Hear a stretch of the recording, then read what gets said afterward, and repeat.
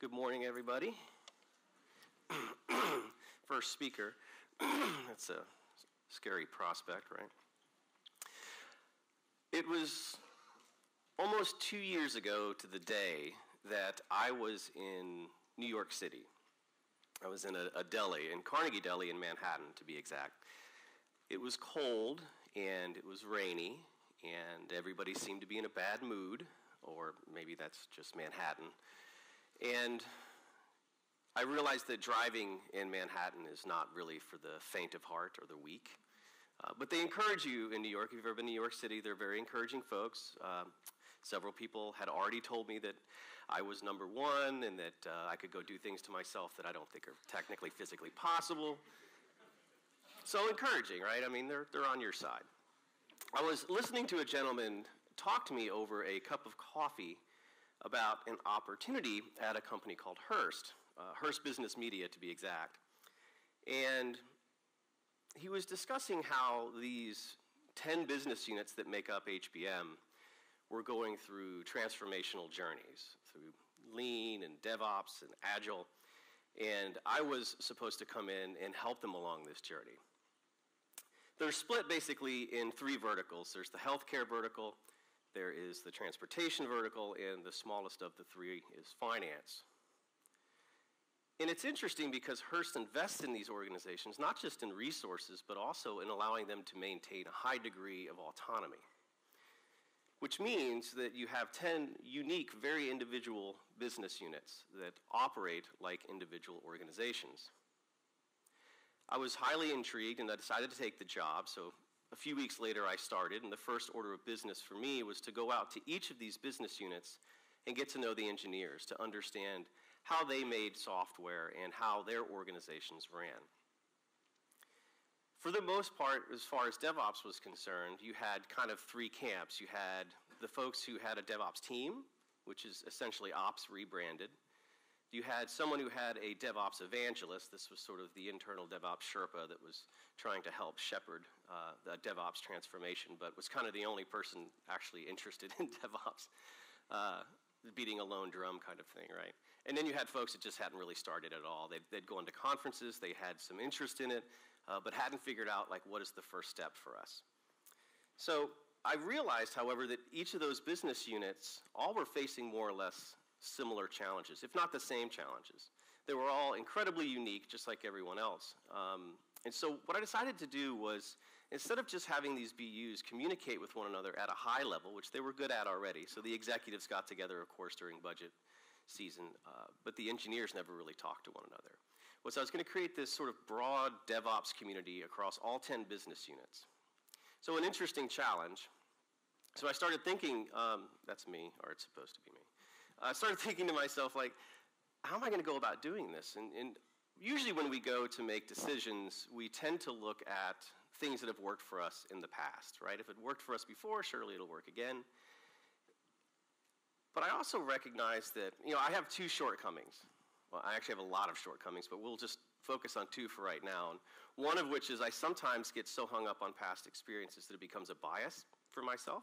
I don't allow myself the room or the opportunity to really focus on innovation, like how can we do this better this time? My other shortcoming that can sometimes really get in the way is I tend to get wrapped around the axle when technology's involved. I'm an engineer in my heart and soul, and I went to Georgia Tech, double E, and so if there's technology involved, I really want to get involved too. And so I tend to kind of sometimes go overboard. I'll give you an example. So when my son was very young, he was reliant upon a sound machine to sleep. So I came up with what I think is arguably a brilliant idea, to move the sound machine a little farther away from the bed every night, right, to wean him off of this thing. I thought, well, we could attach like an extension cord, move it down the hallway.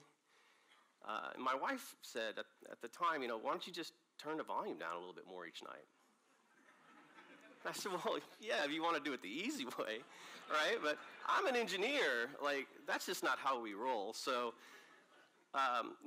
what I really couldn't tell her was I'd already purchased the domain name and I had Arduino boxes set up, and I bought a Lego train so that I could, like, graph it and graphite as it moved down the down the hallway there. So I could have gone a little overboard in that situation. No one will ever know really for sure. But so knowing these two sort of issues that I can potentially have, I was like, okay, how can I resolve this? So what I decided to do was create a roadmap. And the idea behind this was to use not just my past experiences, but the past experiences of others in our industry. I reached out to thought leaders. As an example, I called up Gene Kim, who's down in Portland. I'm in Seattle, and I've known for many years now. And I said, Gene, this is my idea. What do you think? And I'll never forget what he said to me. He said, Pauly, how'd you get this phone number? And so, that really stuck with me, right? Because what Gene was trying to say was, you need to have really solid communication skills to be able to really do DevOps well, to collaborate.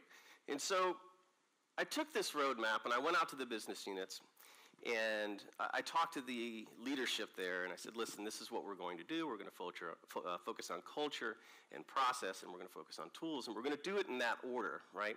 And yes, I understand that you have very unique challenges, and we will focus on those, but we're also going to focus on the broader community. Because really, I think the value here, the real sort of opportunity is to get these business units to communicate, the engineers to share. And so I also created a maturity model, and the maturity model is essentially used internally for the business unit to kind of gauge where they were on that journey, right? What's their maturation?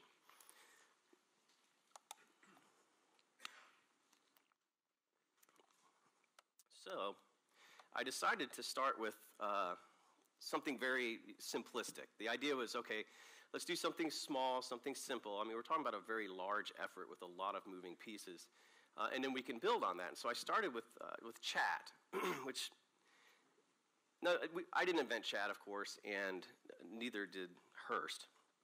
And prior to this, Hearst had chat, but it was the sort of chat that you're familiar with in an enterprise, right? In other words, link was pushed down to your desktop or laptop, whether you wanted it or not, and it was linked into AD, and it was a great tool for you to basically go out and find another individual and have this sort of ad hoc one-on-one conversation, and you could pull, John or Jane in also, but it didn't have a very organic feel.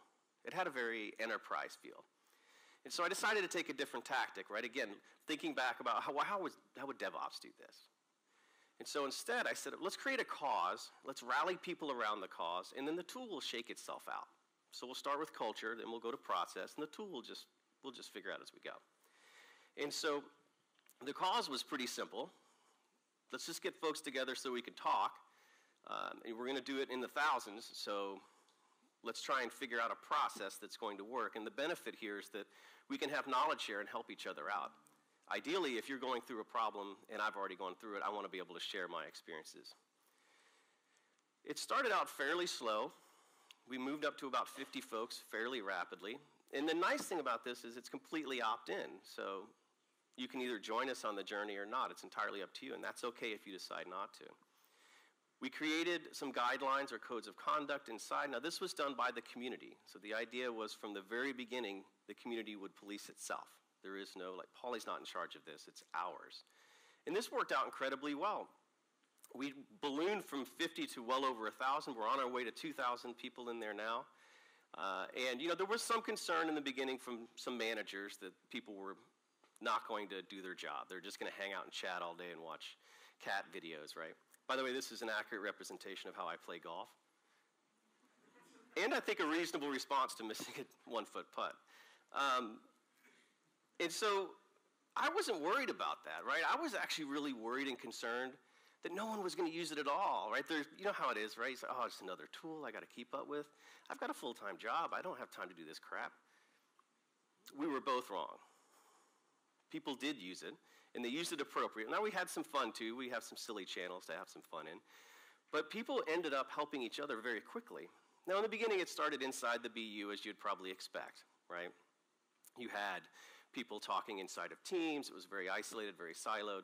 And we started working to break that apart and get people to communicate across business units. Before long, we saw people between business units coming in and helping each other, in things like outages and incidents. And then the sort of real magic happened. And that's when we saw these self-forming cross-functional teams across business unit boundaries where people were getting together to create innovative solutions. And in some cases, actually creating products that could be sold and generate revenue for the business. Now, the amazing thing here, as a manager, the amazing thing here is you didn't need a manager, right? These people are smart. You hire incredibly intelligent, innovative, creative people. So just get out of their way. Just give them the right tools and create a process that everyone can agree on that's inclusive. That's DevOps, right? So this worked amazingly well. So I'm like, all right, mission accomplished. I can sort of just drop the microphone and walk away.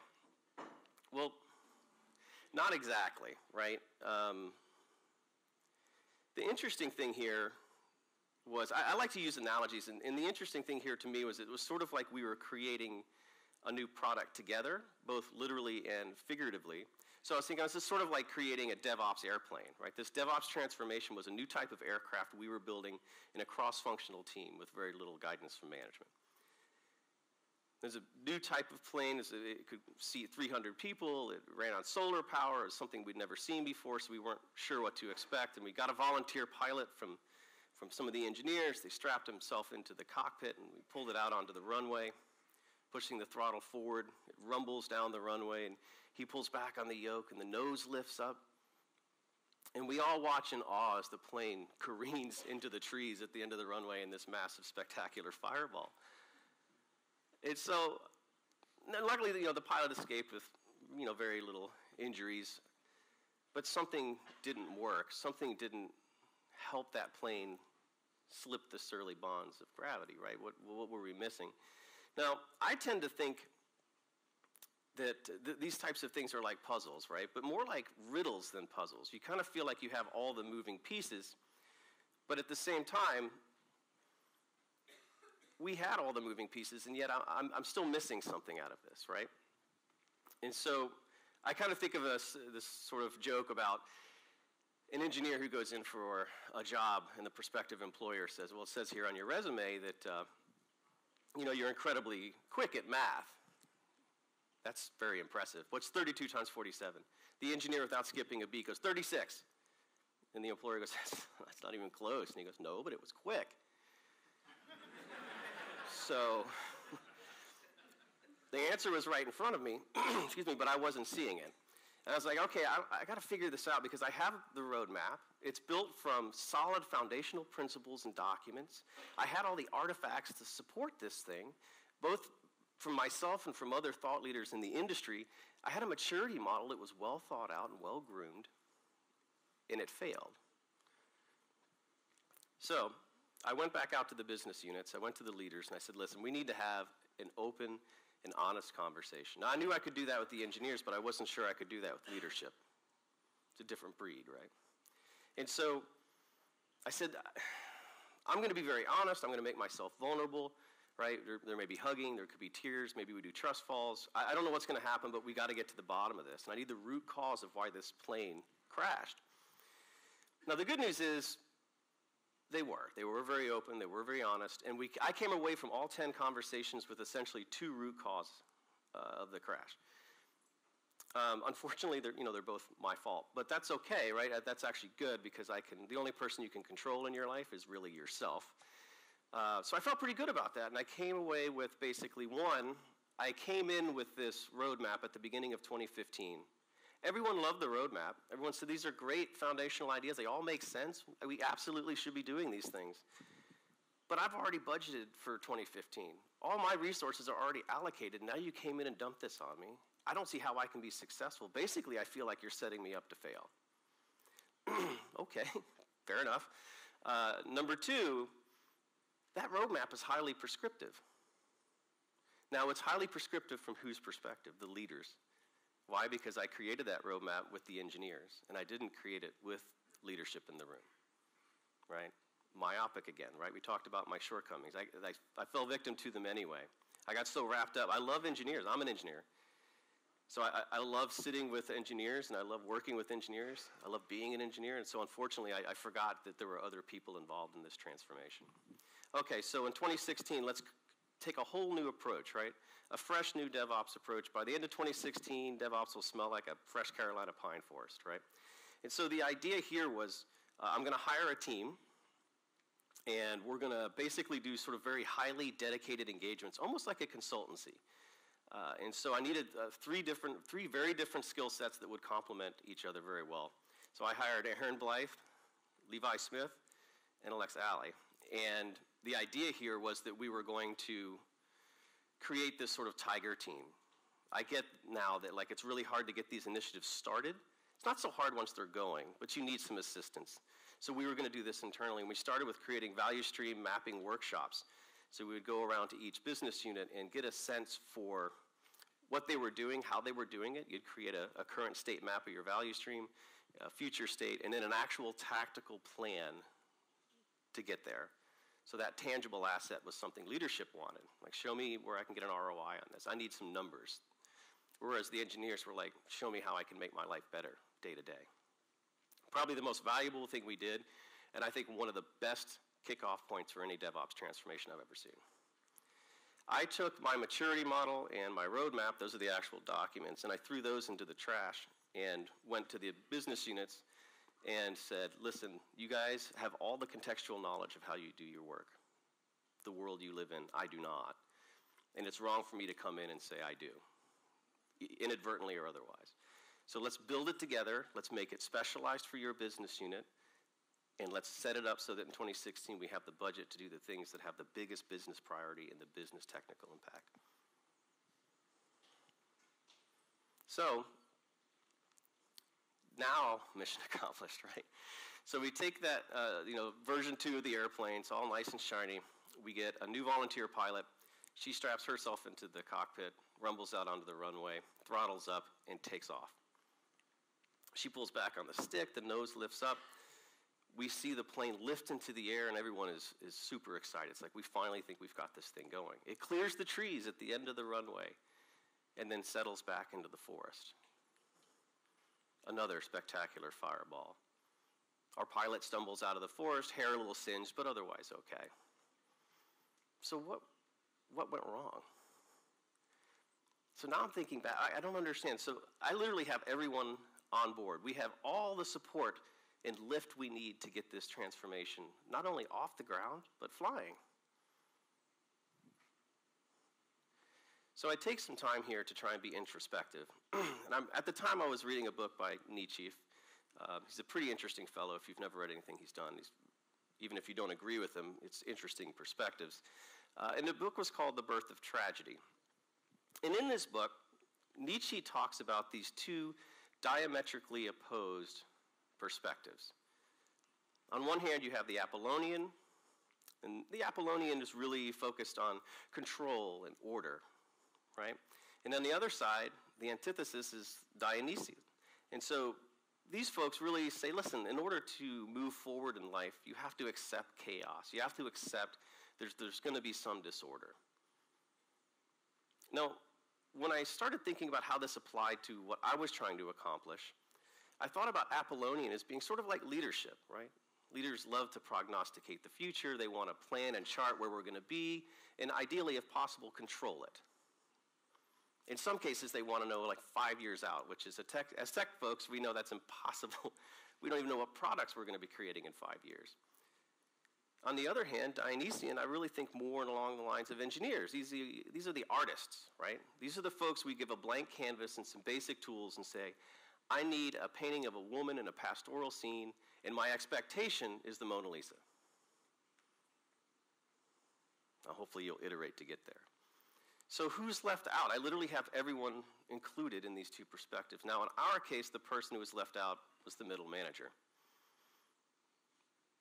And the issue here is that the middle manager has the unenviable task of having to live in both perspectives at the same time. They need to create these artifacts and these consumable products that they can send up in highly tangible form to leaders, while simultaneously having to be an evangelist and an inspired leader for folks who are artists. These are very different roles to play. Oftentimes they have to switch very quickly between these roles, between meetings. So that contextual shift is very difficult. And they were the ones that weren't supporting the overall effort. It turns out middle managers have a lot more power than you think. Why? Because they're key influencers in any organization. So I need to understand why were middle managers not supporting this effort when everyone else was, even their boss, right? So you have all of the people that report to the middle manager loving it, you have the leaders loving it, and yet still they're not on board. So anytime that I really need to understand motives, why someone is acting the way they are or making decisions the way they are, I tend to look at three key factors: drivers, fears, and incentives. And so incentives, for the most part, in our organization, like any enterprise organization with 25,000 plus employees, are goal-based, right? I'm not a huge fan of goals, but I also recognize, like the IRS, they're not going away anytime soon, and we're just going to have to live with it, so let's make the best of it. For goals, for us, I really focused heavily on reevaluating the business goals. That's where everything starts. That's the origin of your goals. I made sure that the goals that were being brought out by the business were aligned with your team goals, were aligned with DevOps principles, and that we minimized individual goals. So we put a much heavier focus on overall team goals. And the idea there was to bring the middle manager in to a more collaborative mindset. And this alignment meant that everyone was working towards the same end game, right? Even the business. As far as drivers, you have extrinsic drivers, but really nowadays, every business has reasonable comp package. I kind of think of like the carnival, like you'd have to be this tall to ride this ride kind of thing. Like if you're not offering decent pay and decent comp packages, I don't see how you can ever expect to get highly qualified top talent. So we didn't really focus heavily on that because after evaluation, all that was sort of a non-starter for us. But intrinsic rewards and drivers, that's a totally different thing. That's something we could control. There's a lot of impact you can have here. And so I boiled down intrinsic drivers basically to three things, right? Who you work with, who you work for, and what you work on. In our case, who you work with, this was less about just the average coworker of yours as a middle manager, but more about the other middle managers in other business units. Now, you remember earlier I talked about how we focused really heavily on getting the engineers together because leadership, executive leadership already communicated. Well, who do we leave out, right? I left out the middle manager, again, in my whole reckoning. And so the idea was, let's create a safe, secure environment where middle managers can communicate with other middle managers and other business units without any fear of reprisal or, big brother watching me, any of that kind of stuff. And the idea is we really want to get these problems, these challenges that we have out into the open, and so that we can work together to solve them. Not just in the siloed business unit, but across the business units. Next, we talked about who you work for. Now, this is really where I focused more with leadership. What we didn't want was we didn't want a situation of lip service, right, where it's like, oh, I empower all of my middle managers. That's an easy thing to say. How do you go about actually doing that? And it's not just saying you get to make the decisions. I think it goes a step further than that, and I think it's really more about creating some understandable, reasonable boundaries of innovation and say this is where you can really reach, and then let people take some risks. And what you work on is last. And this was really, when I went around and talked to all the different folks, it ended up being different than what I thought it was going to be. I thought it was going to be, listen, we don't get to work on anything fun. Actually, it turns out, it's like, listen, if we could just get rid of some of this tech debt, my life would be better and it would be more fun. And so we kind of reevaluated, well, how are we communicating what tech debt is to the business? Because the business was making the decisions. And so what that really entailed was taking that tech debt, the things that you wanted to change, and defining the value not in technology, but in business value, and then selling that up. So it's kind of just knowing your audience. And lastly, we looked at fears. Maybe. My fear is it not working, I guess.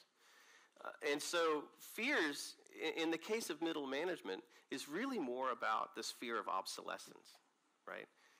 If you automate and DevOps me out of a job, where do I go next? It's just going to keep chasing me down. And this really comes, I thought of it more as like a fear of what I call CPR, a loss of CPR, which is a loss of control, a loss of power, and a loss of resources. And when we go in and we say, listen, we need you to push decision-making closer to where the work is actually occurring, so what I call sort of down and outward, that's scary because what happens is the middle manager then has to lose a little bit of control and power through transference. And the way we approach this is, listen, let's redefine what value is to the organization. A lot of middle managers say, well, if I have a big budget or I have a lot of people reporting to me, that's value. And if you take any of that away, it diminishes my value. I actually disagree. I think it's quite the opposite. I think it increases your value. Because in the end, you're not successful by the number of fiefdoms and people that you collect. You're successful based on the products that you produce and how satisfied your customers are. So we put a refocused effort on the customer first, redefining what value meant for the middle, and then really supporting that change. This is really hard for some folks. It doesn't happen overnight, certainly, right? We need middle leaders. When I'm talking about these types of changes, this isn't just managing a transformational change. It's leading a transformational change. And there's a big difference there. And it's hard and it's scary. And it definitely doesn't happen overnight. It takes a lot of time. There is no sort of magic, pill that you can take and then tomorrow you're a great leader. But it's what we've been doing, and it's what we've been focusing on, and we've seen an incredible amount of value derived from these changes. Most of them, as you've probably already figured out, are cultural in nature. I didn't really mention any tools in here, because the tools are sort of interchangeable. It's the easiest thing to rip out and replace. Your processes, a little bit harder, and that's mainly because people become very attached to the way they do things, right? This entrenched inertia around, that's how we've always done it. Or it's just your favorite process. It's just your way of doing things. And then the culture is the hardest thing to change. I actually don't believe you can change culture. I think you can influence culture by modeling behaviors and trying to drive the behaviors that you want to see that reinforce the culture. But I think the notion of changing the culture is not actually accurate. So finally, we taxied like this third iteration of the aircraft, this DevOps transformational airplane, out onto the runway. By this point, it's understandable and arguably harder to get volunteers to climb up into the cockpit, but we find something. Now, by the way, I think this is a testament to the nature at Hearst, at HBM, and that is that we will accept risk, we'll take chances, and if it doesn't work, we'll just keep trying.